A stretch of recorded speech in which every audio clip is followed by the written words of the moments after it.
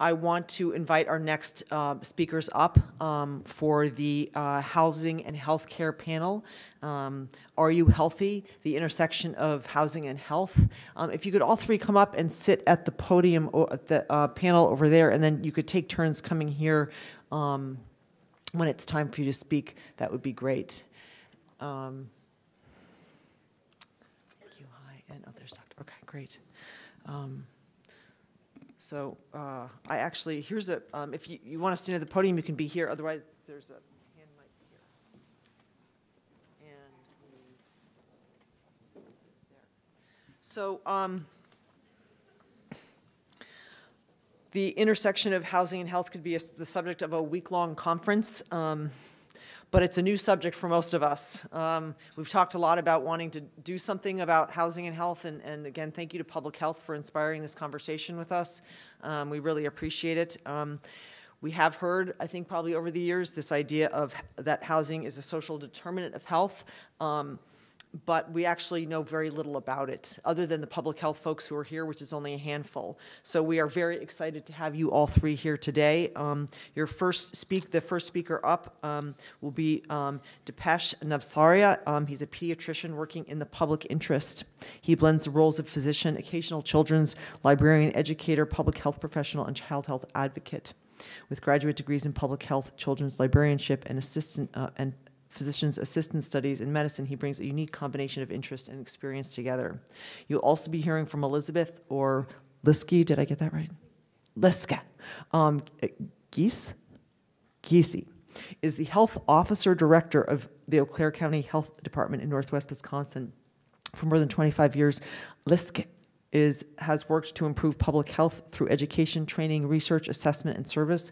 She's worked on behalf of population health improvement in the private sector, local public health, education, and state public health. For the past 6 years, she's been the local health department director in Eau Claire, where she's worked to build partnerships, leverage funding opportunities, and create more innovative and effective department. Dr. Swain is a board-certified family physician with extensive clinical teaching, health policy and public health leadership and practice experience, including as an academic medical faculty since 1990 and providing medical direction at the City of Milwaukee Health Department since 1993.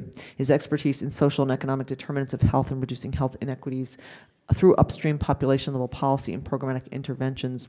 As a founding director of Wisconsin Health Center for Health Equity, he has helped lead 2 focus areas of Wisconsin's 2020 state health plan: health disparities and social and economic educational factors. Thank you all so much for being here today, and I know we are excited to learn about this very important intersection between housing, which all of us know so much, some of us know a lot about, and health. So thank you.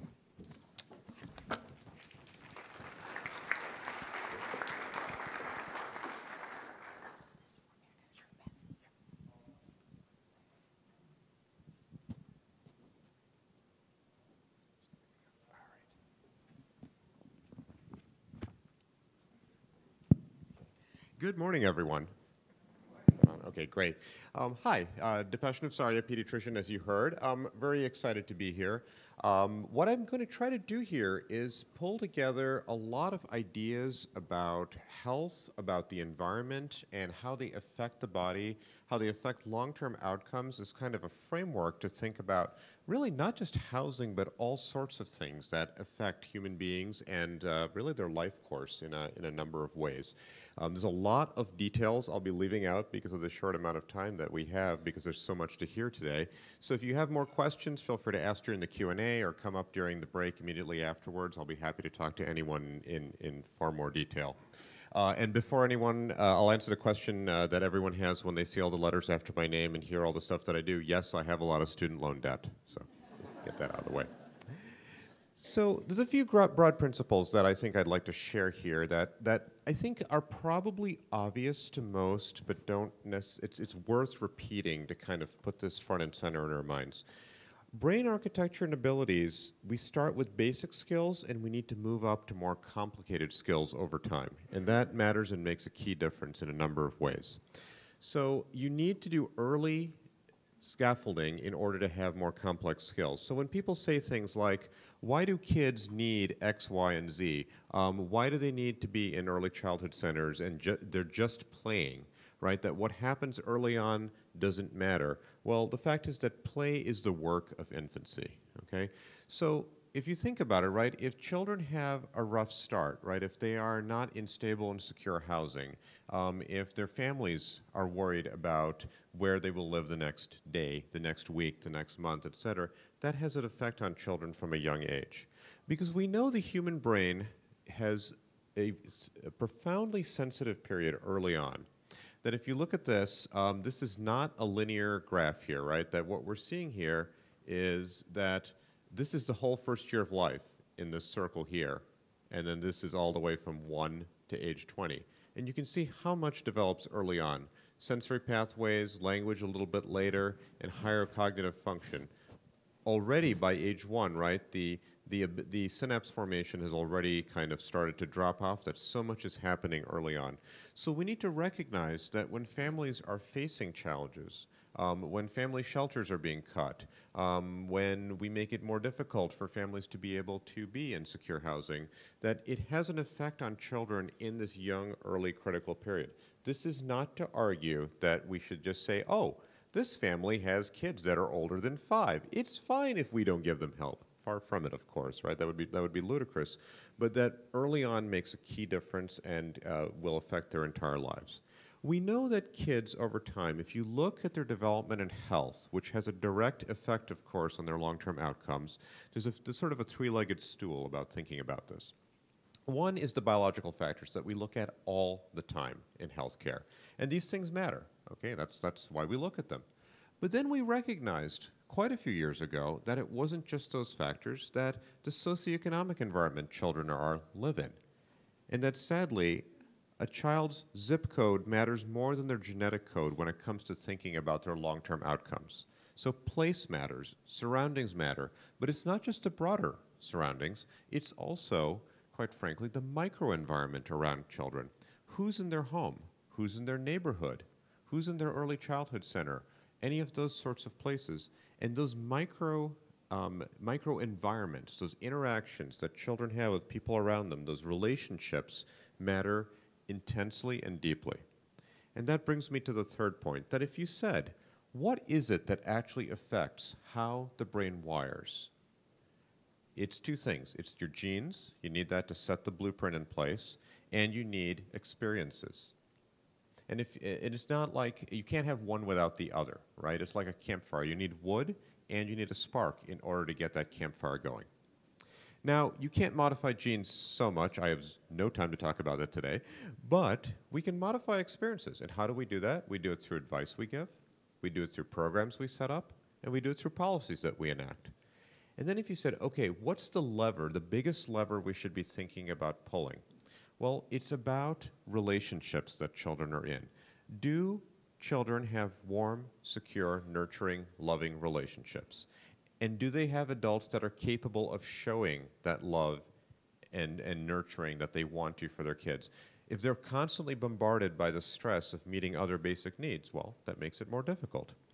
This is the number one thing that affects the long-term outcomes of children, affects their ability to do well in education, and ultimately affects their outcomes across the life course. Because we have this idea of toxic stress, and I'll define that a little more carefully in a moment, but this affects lifelong learning. It even affects physical health. We have great data about looking at other elements of things like heart disease later on in life that are affected by how much adversity children are exposed to. So in our society, we talk a lot about stress, and we think of stress as a bad thing often. And certainly too much stress is. Zero stress is also not a good thing, because that's also how if you have a little bit of stress, actually is how you adapt and learn new skills, deal with different changes in the environment, and so on. So we have a built-in stress response that's great if you are walking in the woods and you encounter a bear, right? That built-in stress response is designed to help you fight, run, freeze, whatever you need to do to survive. It's great when you run into a bear. It's not so great if you're constantly using that stress response every single day because you're not sure where you're living that night. You're not sure about where you'll eat. You're not sure if you'll witness or be the subject of violence, et cetera, et cetera, et cetera. So you can think about sort of 3 levels of stress response. There's good stress, right? Mild, small amounts of stress that push you to actually push the envelope. That's good. It's why we call it positive. There's tolerable stressors, okay? And these are stressors that are shorter term, not necessarily super short, but they are temporary, and they're buffered by those supportive relationships. And that happens, again, when there's greater stability around what the family is encountering. This is in contrast to toxic stress. Toxic stress is when you have the stress response systems activated for a longer period of time, and there's few or no supportive relationships. So it matters how not just where people are, but who they're with. Some great research looking at children, people who were children during Hurricane Katrina. They followed them out over a decade and found that the kids who had the best long-term outcomes, it had less to do with where they were and more to do with were they together with their family and their family was supportive of each other. Right? And again, that stability happens when we have policies in place that say, let's keep families together, let's try not to move them too often, let's try to relieve some of these outward stressors that exist. So if you think about childhood stress, and when they're always hitting that red alert button that sets off that stress response, right, that bear response that I talked about, they pump out these stress hormones like cortisol and epinephrine. This causes some changes in the brain that we won't have a chance to talk about today. But what we see it in healthcare, we see it in schools, we see it in social services, we see it in all sorts of places, is kids who have this hyper-responsive stress response, right? And this creates issues because they have all these layers of issues on top of their ability to learn well and ability to do more. And then what happens is that feeds into more stress. So we need to figure out how to, one, understand this cycle, but then 2, figure out how to break this cycle. And of course, ideally, stop the trauma from happening in the first place, right? We spend a lot of time thinking about, oh, how do we fix the effects of trauma? Yes, but we should also be thinking about prevention. Think about how can we actually stop the trauma in the first place. So I think there's a lot of elements in this that play into how we look at things overall. At the Population Health Institute at UW, we joke that we're legally required to show this to the students about once a month. So this shows us the health factors that go into various health outcomes. 30% comes from health behaviors of various sorts, 20% comes from clinical care, but 40% are social and economic factors, and then 10% from the physical environment. The point of this is to show how much of health is influenced not by hospitals, clinics, medicine, doctor's visits, et cetera, et cetera. A lot of it is about the world. It's about the population and so on. How many of you are familiar with Maslow's hierarchy of needs? Yeah, I figured a fair number here. And for those of you who may need a reminder or aren't sure, Abraham Maslow basically said, look, you need to start with the basics, right? You need to start with air, food, water, sex, sleep, homeostasis, excretion, right? These basic things about physiology need to happen before you can move up to the next point about safety, and then love and belonging, esteem, and then finally, you know, what's your place in this universe and your long-term goals, et cetera. If you don't have the bottom levels, you can't really address the top levels well. Right? So sometimes it's a little odd when we talk to people about what are your long-term career aspirations, and they're sitting there going, I don't even know where I'm going to get dinner tonight, right? I don't even know if I'm going to survive for another year given the violence in my area, et cetera, et cetera. So these other elements need to be dealt with first in order for people to even have a chance of thinking about those next levels. So thinking about this as a how do we address what's at the bottom and then moving up from there. Because the social determinants of health, as we call them, although some have argued that we should call them social influences of health because determinants make it sound like there's absolutely no choice or no agency on the part of the person or family we're talking about. And I think that's a valid argument. There's all sorts of things, right? Education, economic stability, built environment, community context, and so on and so forth. So the way I view this is you can think about this in a long chain of influences and things leading to one another. If our goal is to have productive, happy adults in our society, okay, we hope that's what we're all aiming for here. Well, how are they going to get there? One of the largest best ways to get there, of course, is for them to be successful in the education system that we have, because that leads to a fulfilling career, being paid reasonably well, and having access to all the resources that often leads to better health and well-being overall. Okay. Well, how do we get there? Well, we need them to have brains that are primed for school success and being able to take advantage of what the school system has to offer, and also the socio-emotional skills to do well in the society that we have. That happens based on early experiences that mold that brain for learning. That happens through these nurturing, responsive interactions that adults are having with children. That means adults need to know how to do that. It also means they need to have the capability and capacity to do those things, right? So I've run into many parents who say, yes, I would love to read to my child every night, but it's not feasible because I'm working 2 jobs, right? The lack of a living wage means people are having to work multiple jobs, and that directly influences their ability to do the job of good parenting that they want to do and know how to do, but are blocked from doing because of these other factors that are getting in the way, right? When I have been a volunteer at the student-run free clinics, the medic clinics at UW, at Salvation Army, right, seeing families trying their best to do the job of parenting in the midst of, you know, the instability that comes with just being in a shelter. Yes, they're in a shelter, that's great, but of course there's so many question marks about what's happening next. When I run into families, I had a family in a clinic that I was helping cover, met them for the first time, and the child who was about 6 or 7 years old, there was questions about his ability to pay attention, and he had been placed on Adderall by someone before me, and he had some positive effect, but you know, still not doing great. And this family came in and to kind of follow up on things, and I said, you know, how was he doing, you know, earlier, preschool, et cetera? Oh, well, he was fine, et cetera. And really everything seemed to be an issue in the last couple of years. And I asked the question that apparently no one had asked them. Have there been any big changes or stressors in your family as of late? And it turned out that it was like a dam bursting. Mom looks at me and says, well, yes, my mother died, we were living with her.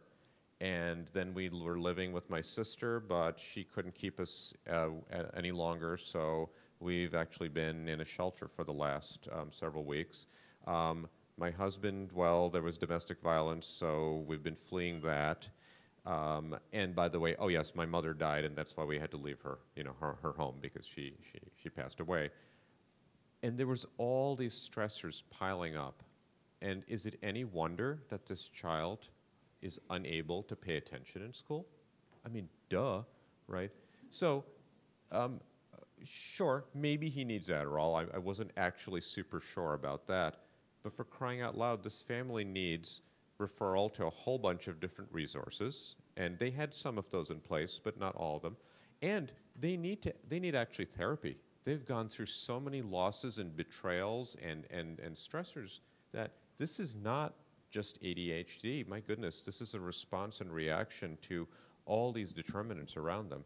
And the question hadn't been asked, right? The question hadn't been asked. And even though the older sister and the mother were not my patients that day, I was like, yeah, you all need to do this together.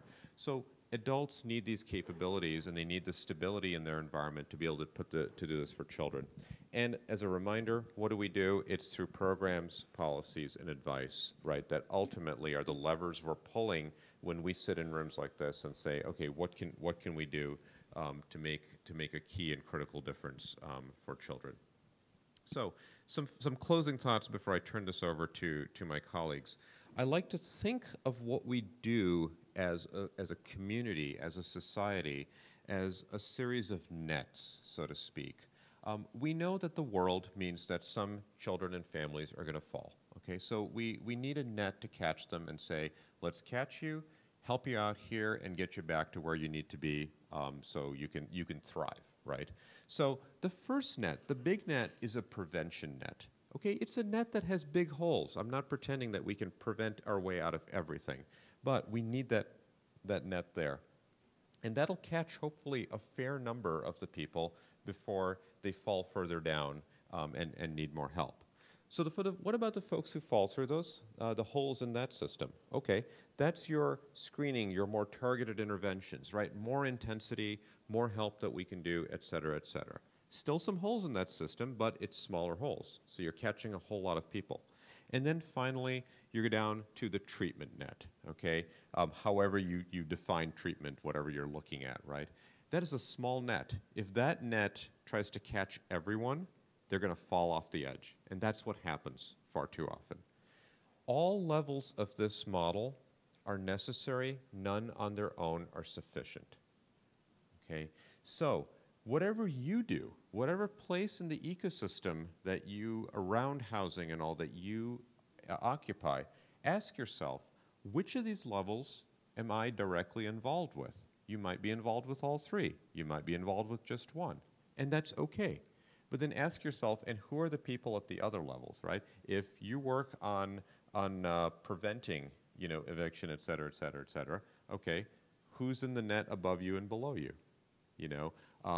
If you're down at the treatment, we need to get people, what they need because they've already fallen so far. Okay, well, who's in the nets above you? And how can you help bolster what they do so that you aren't getting as overwhelmed and so on?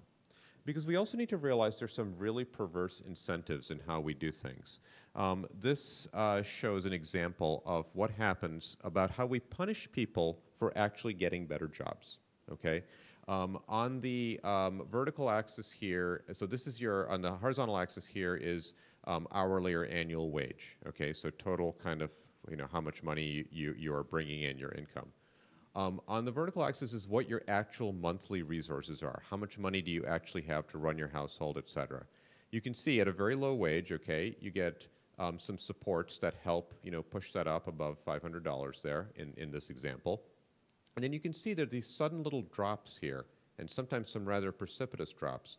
What's happening there? Once you get above a certain point, you lose eligibility for food stamps and WIC, or child care copays go up, tax burdens, housing assistance, child care assistance, right?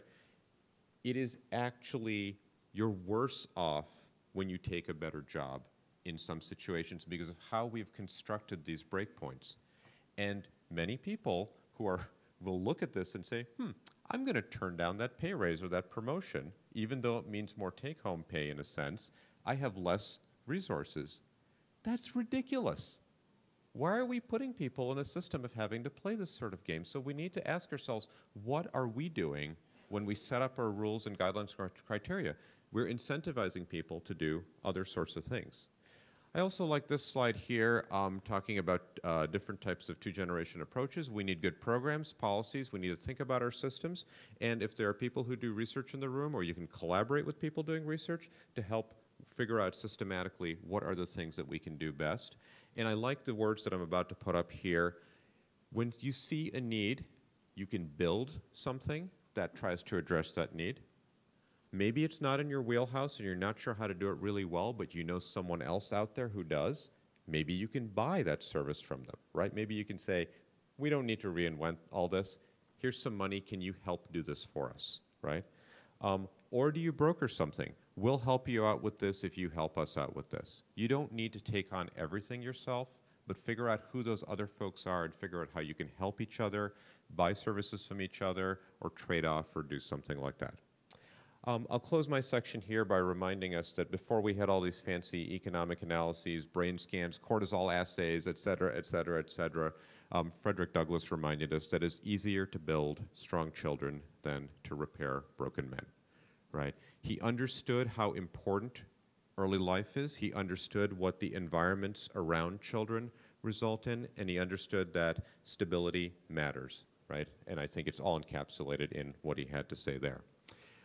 We'll have questions later, of course, but if you do any kind of social media, follow me, Facebook, Twitter, or email if you don't have a chance to chat with me afterwards. And with that, I will turn it over to my colleagues. Thank you.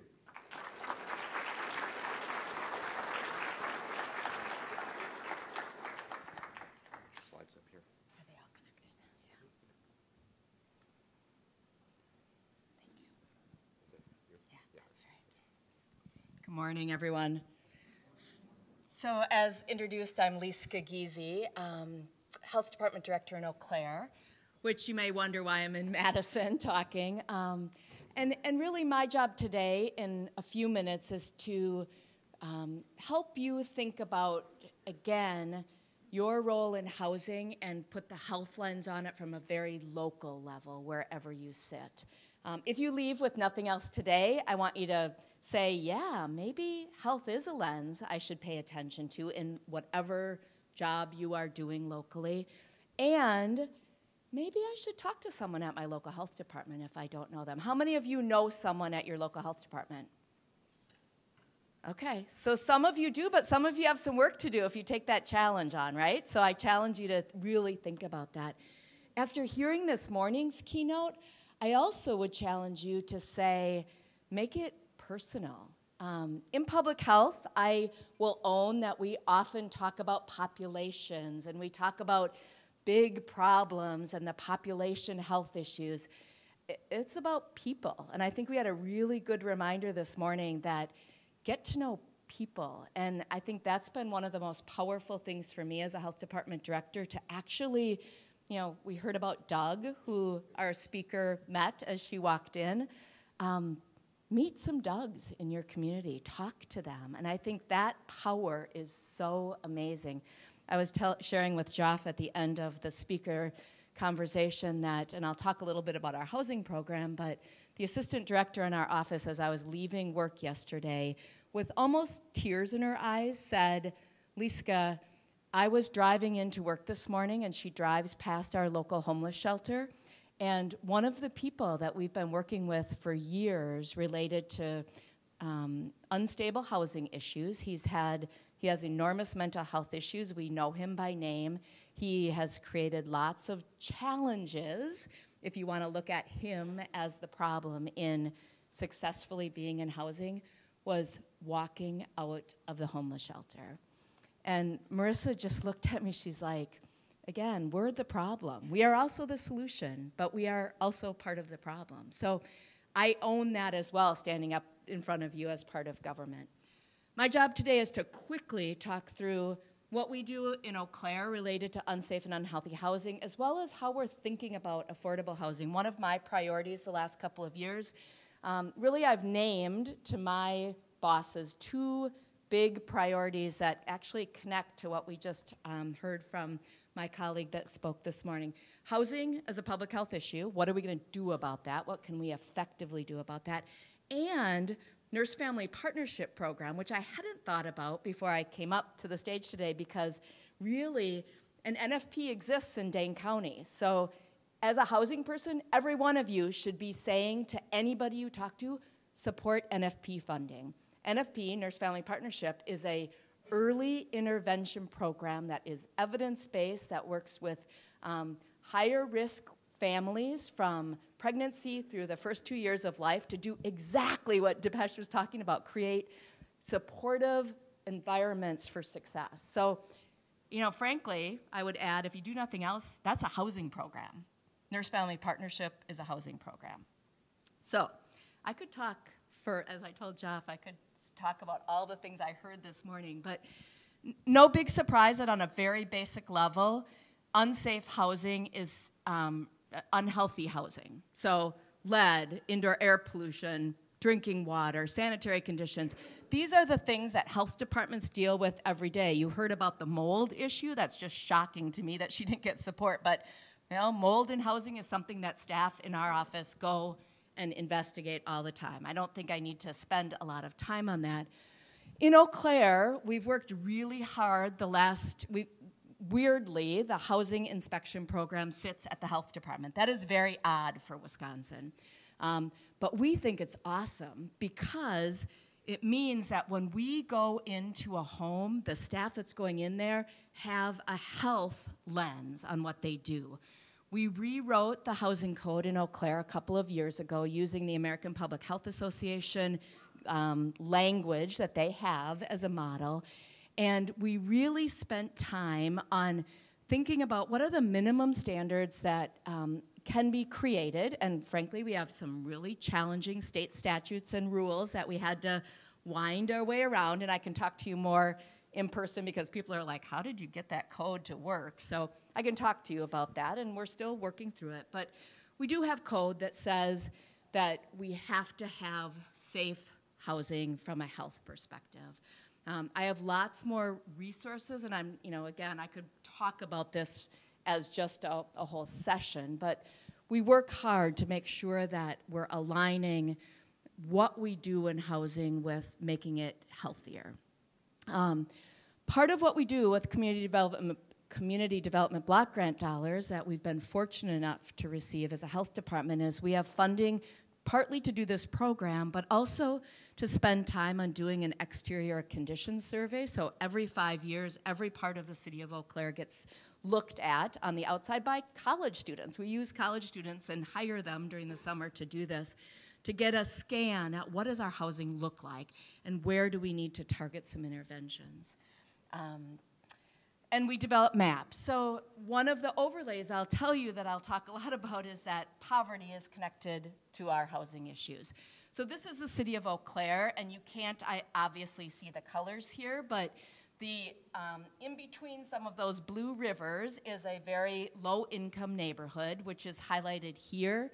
And these are all in color the places that have more than 4 or 5 exterior housing violations. So we know that, again, this is neighborhood specific, place matters, and poverty matters. I'm not going to talk a lot more about our housing inspection program. It creates problems, but it also has given us some assets. So again, we placard homes that are unsafe, and then we have to figure out where people live. And as I gave the example, Marissa sees that person in the homeless shelter. That's not our goal, but we understand that's part of the problem we create. If you've not read the book Evicted, and I assume many, if not most people in this room have, I really strongly recommend you read it. It's not a Milwaukee book, it's a every one of our communities book. And we have those issues in Eau Claire. This is the Eau Claire website. I will just say, you can look there for our housing-specific program materials. I have a couple of copies of things from our from that website that we hand out. I think one of the challenges that I would give to you is that making information accessible to people is really important. I don't know, we talked about an eviction letter. Often things are in language that none of us would understand, frankly. Helping make things understandable, readable, using pictures, using, thinking about translating into various languages is critically important. So then,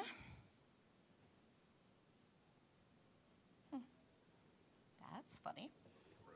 Yeah.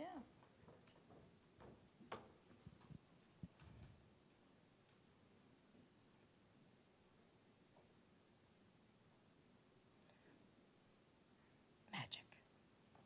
Yeah, you think that'll work? Oh, back, okay.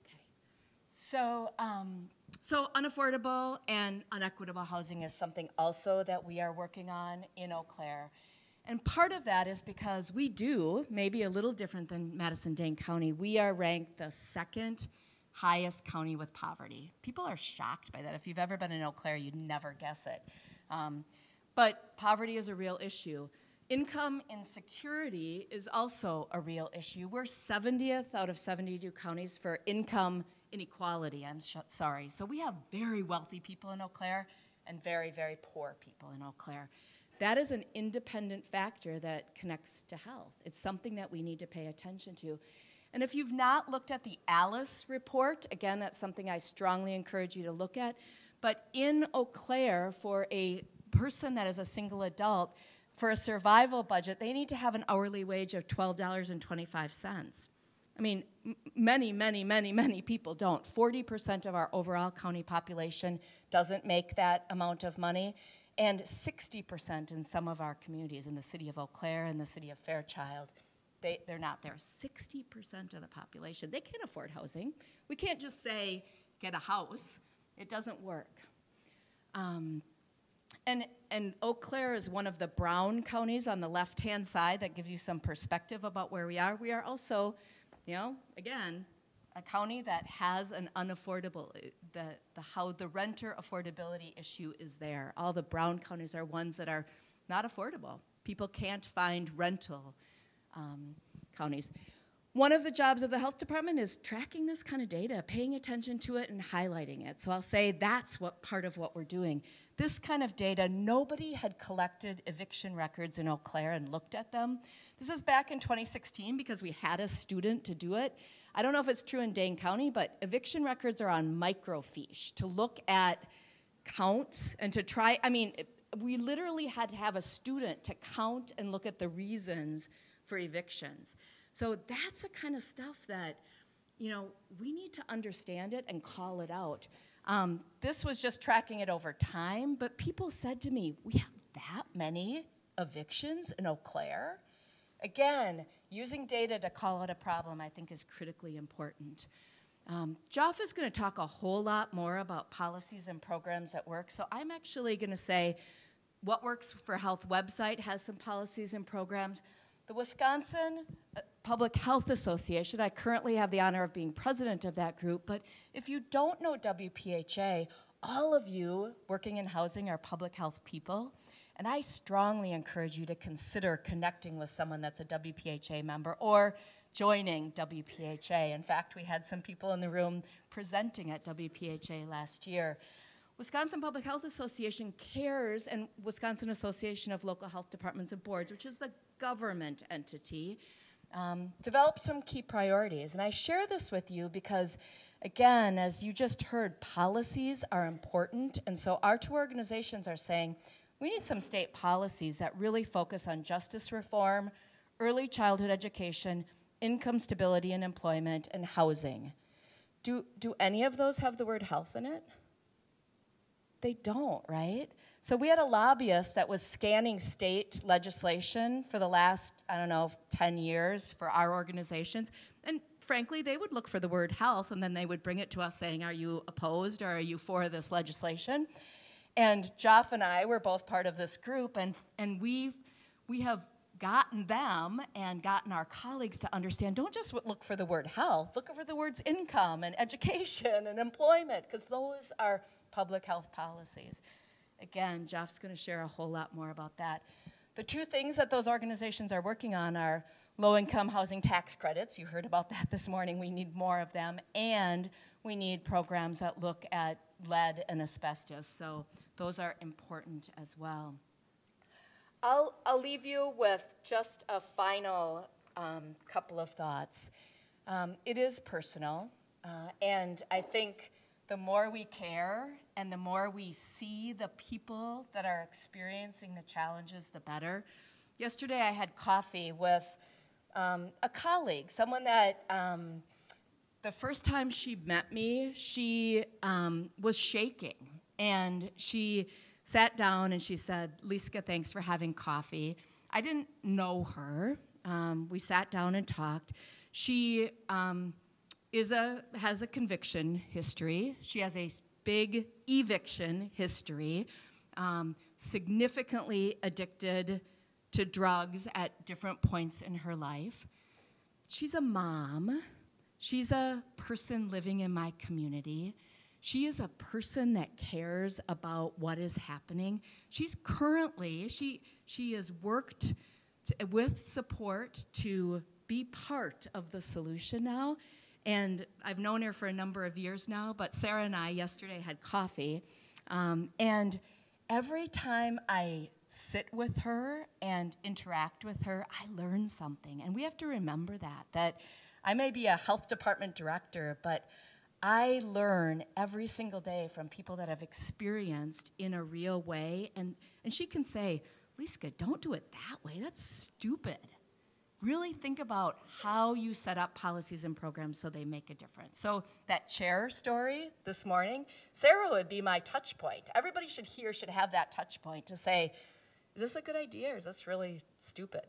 So a final challenge to you about where to go forward with. So I'm going to turn it over to Joff to talk about the work he's done, and then we'll have questions at the end. Please know that I'll stay afterwards, though, and share what you'd like to know about what's happening in Eau Claire.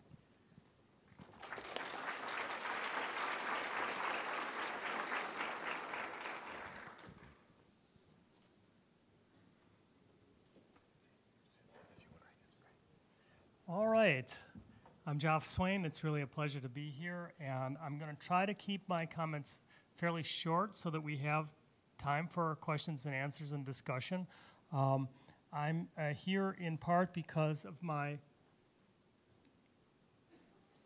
let's see, did we miss a slide?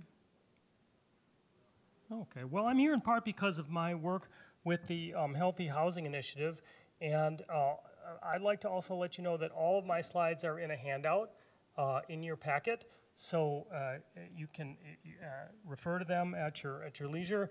And I do need to credit my colleagues at the Healthy Housing Initiative, which is looking at the ways in which housing policy affects health outcomes. And those are primarily folks at the Community Advocates Public Policy Institute, as well as UW-Madison School of Social Work and the School of Medicine and Public Health, which is my employer, and the Wisconsin Partnership Program. So I'm just going to give a little overview of that Healthy Housing Initiative, and then just highlight a couple of policies that are evidence-based around housing policies and health in these three focus areas of housing quality, housing affordability, and housing stability, and policies that are at multiple levels: federal, state, local, regional, even to some degree corporate. And then a word or two on potential pathways for policy action. So, oh, there's my acknowledgement slide. So what we did, we, over the last 2 years, have done a lot of literature review. We've done a bunch of quantitative and qualitative research. We've held multiple focus groups. We've got a large, diverse advisory committee. We pulled together more than 65 potential policy options that would improve housing affordability, stability, or quality, and therefore have evidence that they would also improve health outcomes. We evaluated the available evidence regarding their effectiveness in these areas, and then we prioritized almost 30 of them. About 28 are ones that I've listed in the handout. And I just want to kind of circle back to Dipesh's comments. The main pathway by which these policies in these three areas work, there's sort of two main pathways. One is around housing quality and things that Liska pointed out that are sort of physical quality issues that directly affect people's health: lead hazards, mold, asthma triggers, unsafe stairways, electrical code violations, these kinds of things. But the vast majority of the policies around affordability and stability are improving health because they're reducing chronic toxic stress. Just as Dipesh was talking about, they're reducing chronic elevations of cortisol and adrenaline. They're reducing people's risk of long-term diabetes, heart disease, hypertension, and children's risk of adverse brain development because of chronic toxic stress. That's how these policies work. So again, in your handout, they're sort of split into these three areas. And the first one is quality. We've got 4 policy recommendations here, and I'm not going to talk about every single policy, but the work that's being done in Eau Claire is really really at the forefront, at the vanguard. And part of the reason is right now there's a state preemption on allowable fees for code inspections around certifying or licensing rental units and assuring that they are safe and habitable.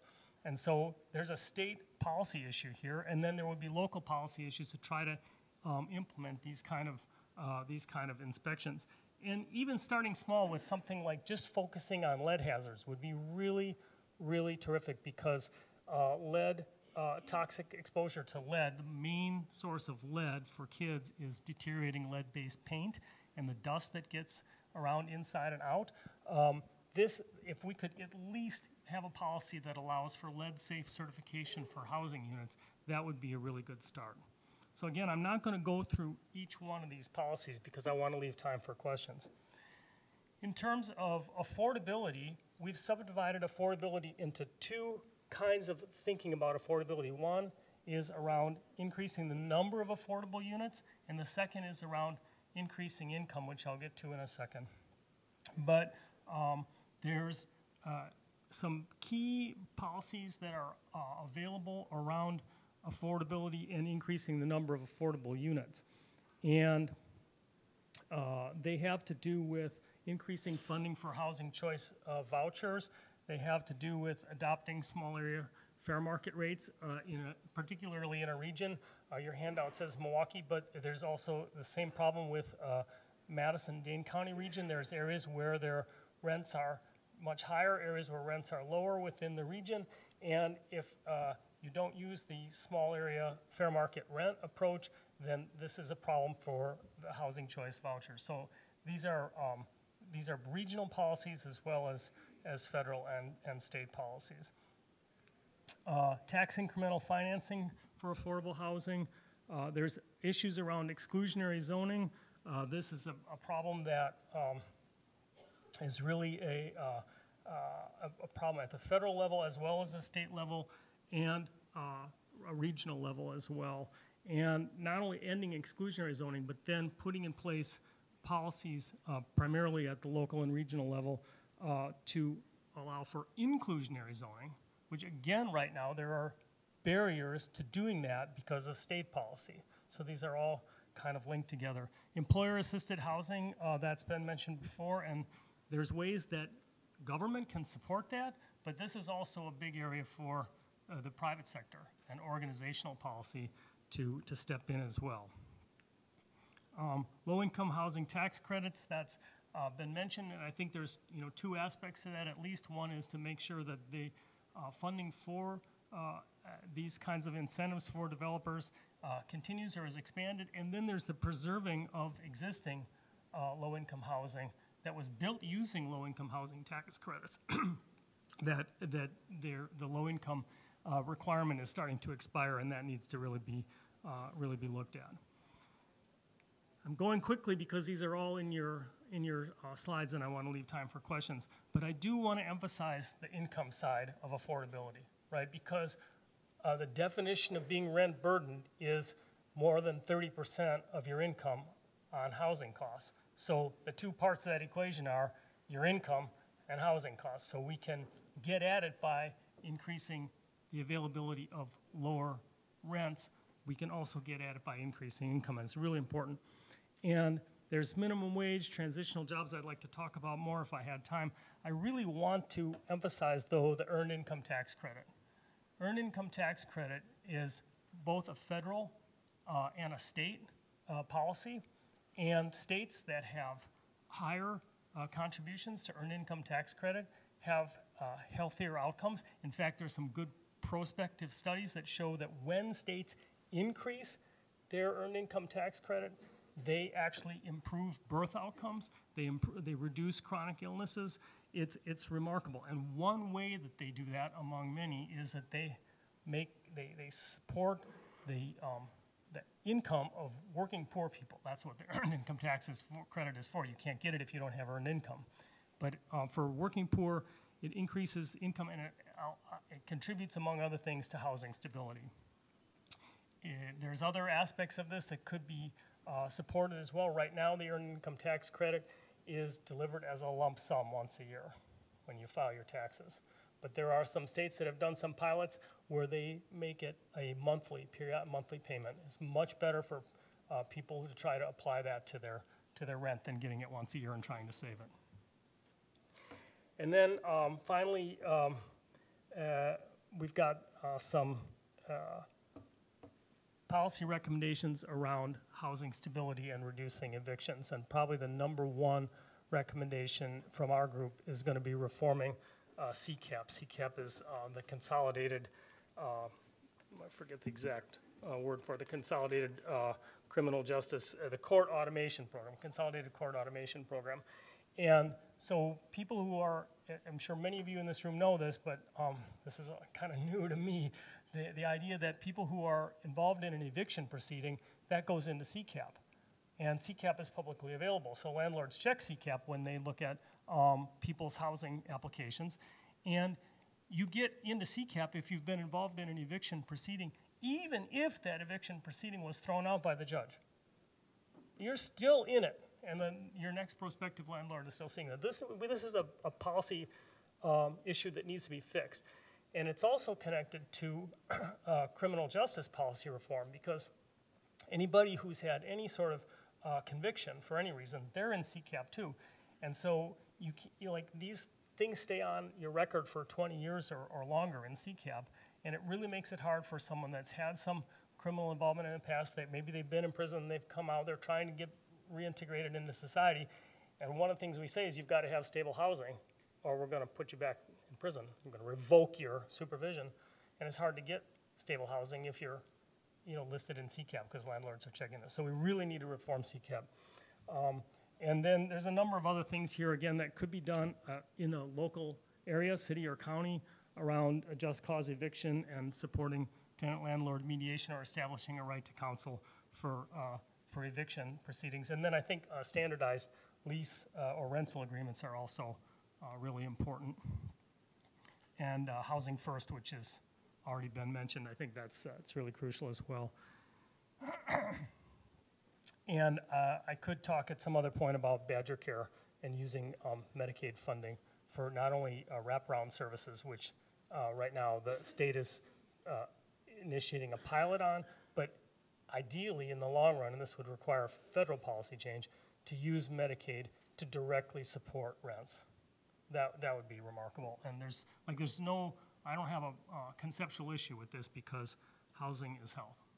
And so if we're going to use health dollars, Medicaid dollars, to support health, and we're not going to use them to support people to be in healthy housing, then I don't know why we wouldn't.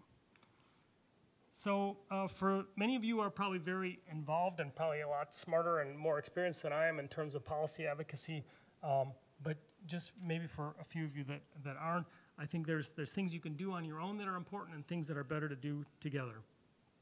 And I've kind of listed them on these next two slides, so I'm not going to talk about them or read them to you, because I want to leave time for questions and answers.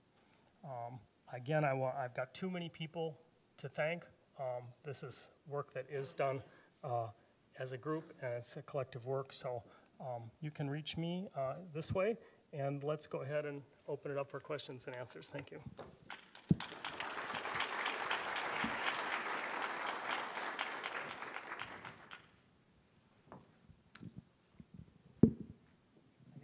Until we get a microphone out, right, there we go, there's a microphone. The first speaker talked about the risk to social benefits if one's salary increases. If somebody goes into subsidized housing and is eligible for 30% of the income towards that, and their income goes up, how does that affect how much they have to pay? Is that changed, or is it the rate at which they go in? I'll look at my colleagues. I don't think any of us know the specifics of that answer. What we know is that conceptually these sorts of cliffs are an issue. I imagine there's other people in the room who would know the exact answer to the details of your question. Yeah. Yeah. Thank you. We got a few other hands up here. Yeah, she's running a mic. Someone is, yeah. In what ways would you reform CCAP? Well, I think there are a number of reforms that need to happen with CCAP. The first and most obvious one in my mind that relates to housing is that if a person has been involved in an eviction proceeding that was thrown out by the court, that should never show up on CCAP. So that's like the very first basic place to start. I think there need to be some more stringent limits on how long an eviction would stay available on CCAP. 20 years is ridiculous. And I think there are a number of other sort of more related to criminal justice issues and how long these other records stay on, depending on what the conviction was for. Those, they just should stay on for a much shorter period of time. I mean, basically, we've got, like I could talk for another hour on criminal justice and health, but we've got a state that Wisconsin, has a very high rate of incarceration, very high rate of racial disparity in incarceration, one of the worst in the nation. And, we've got somewhere over 22,000 people in prison at any given time. And we send another 8,000 back to prison every year for violations of parole and probation that weren't a conviction of a new crime. These things are all in CCAP, and they're there for way too long. And frankly, is eviction a crime? I mean, I think that's the fundamental question we should all ask ourselves, right? So if this is I would like to have a criminal justice online system where I can see if there is someone that has been a child abuser that's out living next to me with 4 children. That might be an important thing to have available, but do I need to know that the person living next to me has been evicted? I mean, what purpose does that serve in our state? So I would say we should all ask ourselves that, right? Is it a crime? This is a criminal justice system online tool that, someone can look you up. I have a question about how serious are we about trying to create opportunities for those who have had a history, those who have been incarcerated. Because when you look at African American, these kinds of things affect us disproportionately. So what kind of serious work is being done to ensure that when people come out of incarceration, that they can find a place to stay and get jobs? I think that's a really crucially important question, and I certainly would agree with the tone of the question that we're not doing nearly enough. There are some initiatives. There's some good work being done here in Madison and Dane County by Nehemiah and others, and at the same time, we've got a lot more to do. I think there's some really interesting data coming out recently that shows that with the exception of a few specific types of convictions, generally people coming out of prison are not at any increased risk for being a suboptimal tenant than anybody else, with some few exceptions. So I think we need to start taking a really data-informed approach to this. I think that there's some good progress that's being made around transitional jobs programs. There's a lot more that could be done to support that. I think we have found, though, that employers like transitional jobs programs because they allow the employer to kind of test out whether they need a new employee and to test out how that new employee is specifically working out. And some of them are specifically aimed at individuals who are coming back from incarceration. So there's a lot more that we need to be doing in this area. It's really crucial. And just to give a couple of local examples, I think that's the question we should all ask. Absolutely. In Eau Claire, our county budget is coming forward, and there are 4 new jail employees proposed in our county budget. And 0 of those employees are social workers, are people that are working with individuals that are currently incarcerated to figure out what they're going to do next after they leave that county jail. We got to say something about that. We last year got into the budget one social worker to work with people that are leaving the jail system. And that's a little step. That's a kind of program and policy that we should be starting to think about. Certainly we don't want as many people in the incarceration system, but one social worker working with everybody coming out of the jail in Eau Claire. So those are examples. I would also say that, again, we're part of the problem. They built a lot of work was done to develop a low-income unit that was opened with lots of fanfare last week in one of our communities. And at the same time, we were working with a mobile home park that looks like it's going to be closed down entirely, 50 families maybe with no place to live because of the living conditions. And people that were planning this new low-income unit and talking about how wonderful it is in our community to have that, said, we don't want those people living here, though, those people. We want it to be successful. So think about the language choices. And these are people that really mean well, but we need to step back and think about how the language we use, and are we really wanting to help? I think your question is right. Do we really want to make a difference? So keep asking that question. I will also add briefly that one of the challenges in all of this, in educating people about the question, is getting them to recognize how difficult it is, to be released from incarceration, and how the deck is stacked. One thing for me personally that was very important was several years ago participating in a prisoner release simulation, recognizing that no simulation can truly, recreate what people are really going through. But you started to recognize how many challenges and asks were being put on people, some of which were mutually conflicting and impossible. And it really helped open my eyes as to, wow, this is really, really difficult. It was hard to go through, even on a short term, as part of a simulation. So I think that's another part of the whole question. Dr. Nafsaria, you spoke of provider referrals to patient service needs.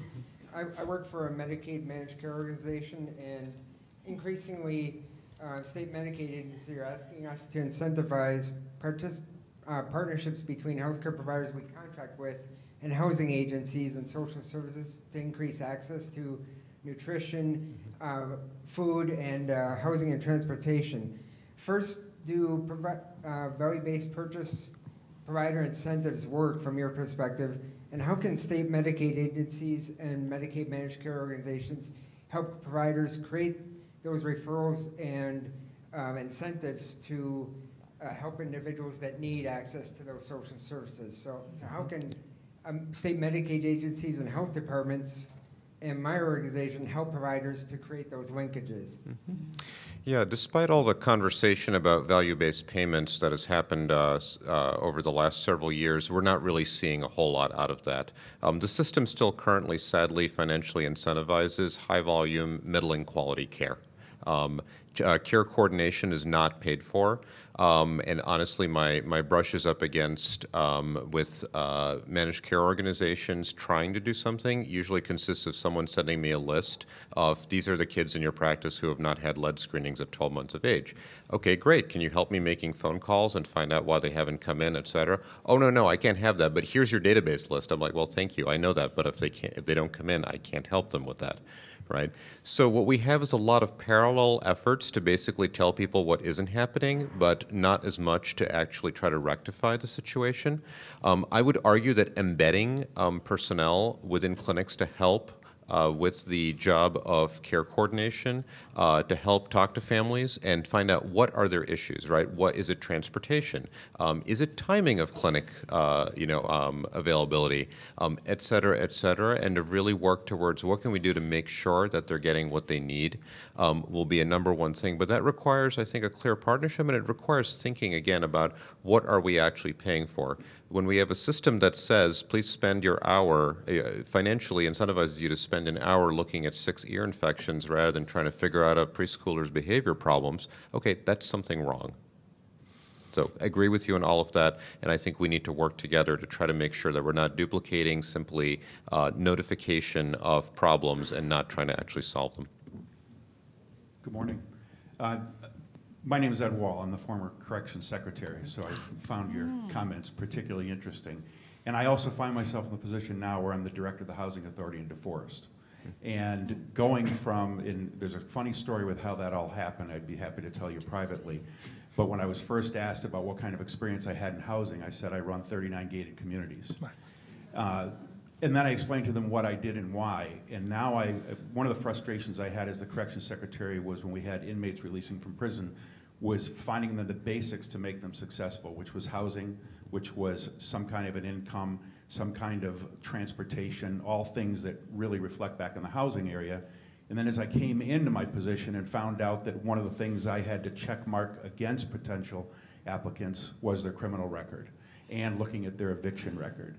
I've talked to HUD about this. I find this to be particularly troubling because this group that we want to be successful and we want to reduce recidivism, we're kicking them onto the street, and by the way, you're probably not going to get into public housing, which will be the only thing that you can afford, and we have no answers for that.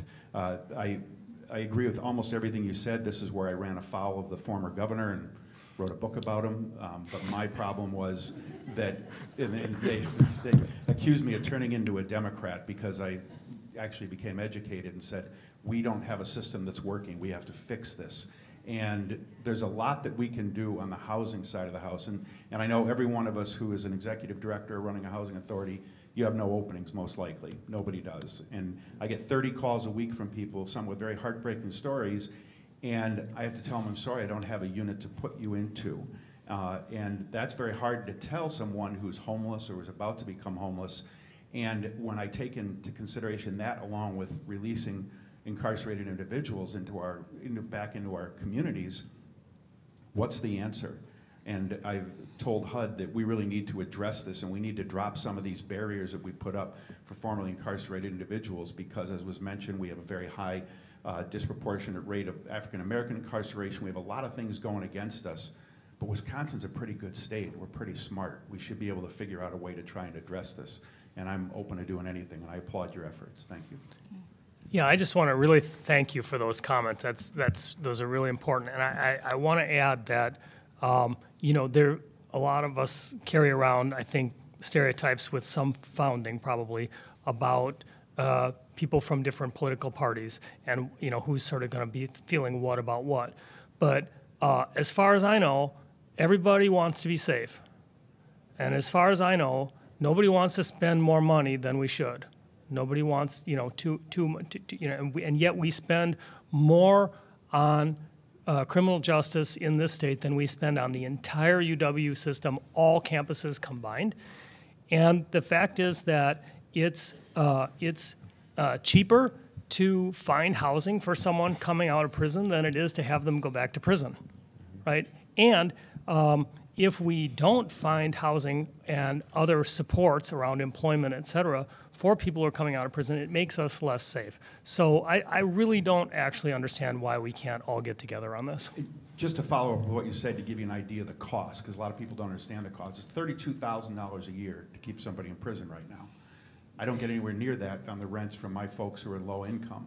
On top of that, as you mentioned, the budget at the Department of Corrections is $2.65 billion biannually, $3.7 million a day. If the Packers went to the playoffs, my overtime in one day was $1 million. Yet we spend all that money on incarceration, but we don't put anywhere near that back into the housing issues. So, Thank you so much for your comments. We have to stop now. Like I said, I think the intersection of housing and health, we could be talking about this for weeks, and I really appreciate you all coming, and I hope to see you again and have you back. We have another session, so let's take a few minutes, use the facilities down the way, this way, and yeah, on to the next one. But thank you so much for coming. Really appreciate that perspective.